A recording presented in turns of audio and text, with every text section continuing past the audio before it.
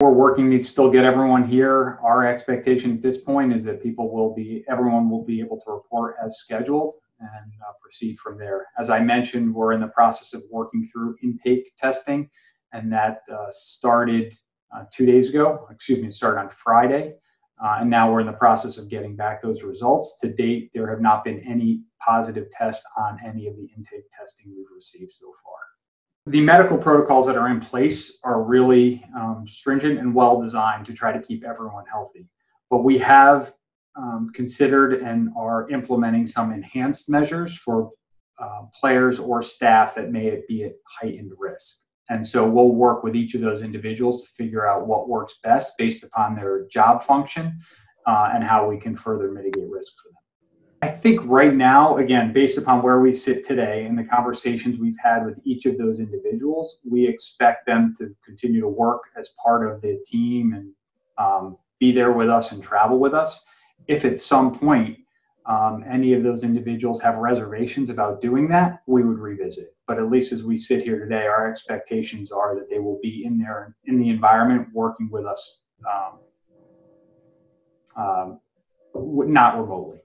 Every step of the way from the time, way back in March, we have always prioritized the health and safety of our staff and players.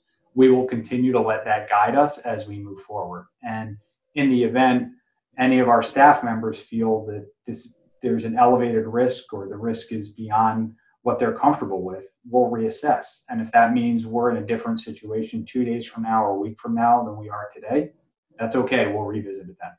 The first thing we needed to do was really think about the depth that we needed to make sure we had at that camp to be able to support our major league team for the 60 games and hopefully a postseason. And that was the primary consideration that we went in putting together the roster. After we worked through that, we determined how many spots we had potentially remaining that would be more developmentally focused.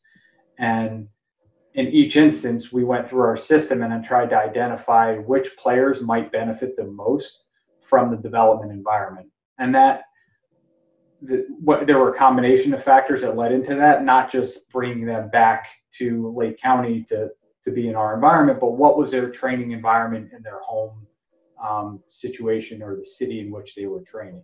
And there was no exact formula or science to it, but we got a lot of opinions and a lot of feedback from a lot of different people to figure out which players would make the most sense for us to bring.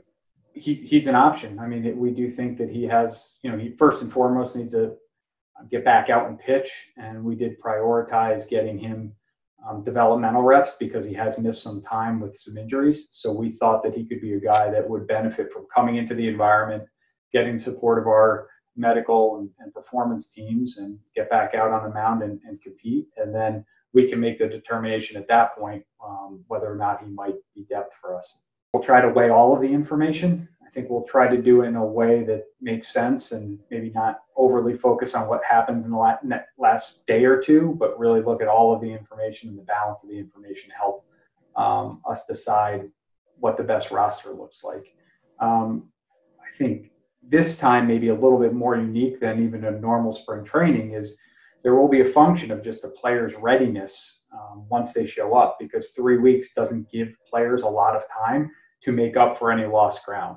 So based upon the information we have right now and the communication we've had with our players through our coaching staff and our performance staff, we believe all of our players are coming into spring training 2.0 in a really good spot, ready to hit the ground running and to go out and prepare for a season. To the extent that's not the case for an individual, that could have an impact on our decisions. To my knowledge, there have not been any changes in the protocols. Again, they were designed to really limit the vast majority of the protocols are designed to limit any spread of the virus within our facilities. There are a portion of the protocols that do talk about behavior away from the ballpark, but admittedly, that's a smaller percentage than what the protocols look like once they're here. And there have not been any changes to those in the last few days. But I do think, Tom, you're raising a very good point. Like, what's happened in different communities over the course of the last few weeks is a great reminder for us and just how vigilant we need to be, because as soon as we let our guard down, the virus has a chance to take hold and spread among our group, and we need to make sure we stay vigilant and do everything we possibly can to make sure that doesn't happen. We do expect to fill the final 5 spots. Exactly how we fill those spots, we'll take a little bit of time to sort through. There may be some players that we bring in from outside the organization, and then we'll really want to get a sense of, because this is all new to us, let's get the guys that we have. Let's see where we are. Let's see what additions we may want to make to that roster, whether we want to bring in another few players that would support the depth of our major league team or potentially be more developmentally focused. But we thought there would be some benefit to having some flexibility, because as much as we tried to prepare for the decisions and make the best decisions we could with the information we had, we recognize it's imperfect and things could change quickly. So having some flexibility with those last few spots we thought would be beneficial for us. We are, and the protocols have been designed to limit spread even if one person tests positive. So I don't think that would change if more people tested positive. It would just be there are more people that would be following kind of the isolation protocols and all the protocols that are in place when there's a positive test. To the extent there's any individual who may be deemed higher risk, we would take extra precautions for that group of people. They will not be playing games against other teams. They would be playing intra-squad games against each other. And so let me separate that out. In spring training, that group of players will likely play intra-squad games or be intermixed with the players we have in Cleveland to play regular intra-squad games between the time we report and the end of spring training. Once we break for the regular season, the number of people in that pool will grow, because some of the players from Progressive Field that don't make the team will join that depth pool. Then that group of players that is working out in Lake County will play kind of simulated games against each other, but would not play against other teams. Our hope and expectation is that we will play 3 exhibition games in spring training against another major league opponent. We're working through the logistics of that now. I think in the near term, Tom, there is so much excitement and enthusiasm to get back to baseball that guys literally can't wait to get here and get started and be around their teammates and get back to preparing for a season. And my sense is that enthusiasm will continue into the regular season. Now, I do think it might be challenging.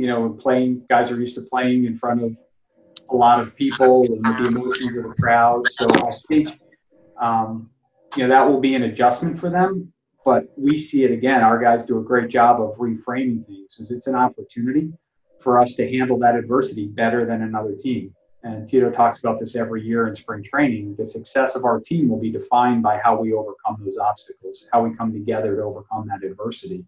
And to the extent we can do that better than other teams, that gives us a chance to win more games and get to and play in the postseason. Again, Tito's always obsessing over about the team identity and the culture that we're continuing to build. And that's continued over this period of quarantine. I mean, we've had multiple small group player calls. We've had full group player calls. And I know Tito's already planning his messaging for when guys arrive this week. And a big part of that will be talking about some of those same themes and an urgency to come together as a team, maybe even more quickly than we have in the past. Again, I give our pitching group and our performance group a ton of credit for the interactions that they've had with our players to help prepare them, both mentally and physically, to be able to hit the ground running. And we've done that through dialogue with players where they're self-reporting how they're doing, but we've also seen it through video and through data and evidence, whether that's radar guns, TrackMan, Rapsodo, whatever those technologies that are available to them, to be able to provide some feedback, and our coaches then have some objective measures beyond just what players are self-reporting. So we're going into it thinking that our pitchers will come in ready to go and compete in some form of game environment. And I would say that would be the case for at least 80%. There is a bit of a different dynamic on the economics of playing major league games versus minor league games. I think major league games, you can make the economics work in some way without fans. I think with minor leagues, not having the ability to, or generating the same type of revenue from broadcast, that they are entirely dependent upon fans attending games. And to the extent there remains limits on fans playing, it's really hard to see minor league baseball getting back up and running. You continue workouts all the way up until July 3rd. So some of the smaller group workouts that we've had at Progressive Field, as new players are cleared through the intake process, they can join that group of players that's conducting smaller group workouts. But full workouts will not begin until July 3rd. Everyone's coming in healthy and ready to compete. Carrasco, Tyler Naquin, everyone's ready to go.